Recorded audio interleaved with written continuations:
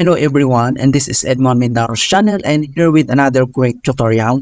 At sa video ito ay tuturo ko on how to fix no DNS server is assigned in Windows 11.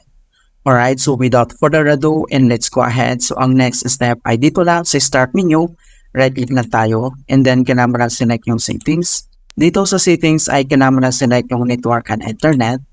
And then dito sa network and internet, so depende yan kung ano yung ginagamit mo na internet or Wi-Fi.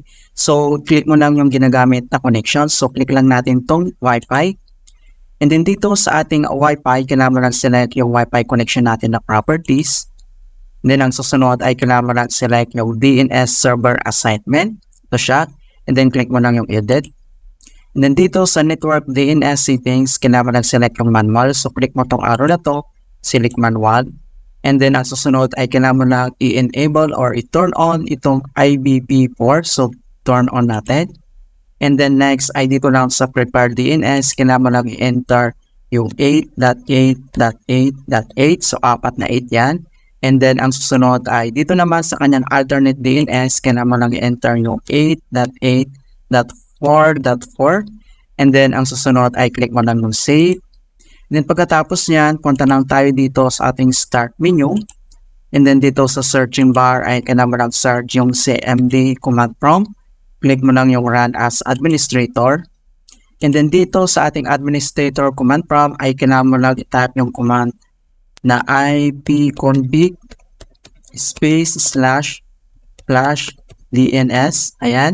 So ito yung kailangan mo i-type na command ipconfig space / DNS and press mo lang yung enter. And then na yan, successfully flash DNS resolver cache. And then ang susunod na command na kailangan mong i-type ay ipconfig space / renew. And then press mo lang yung enter. Alright, so ang susunod na last command na kailangan mong i-type dito ay type mo lang yung ipconfig space / register DNS. Ayan, so kailangan mo lang i-type itong command na ipconfig space / register DNS and then press mo lang yung enter. Ayan mga kaibigan.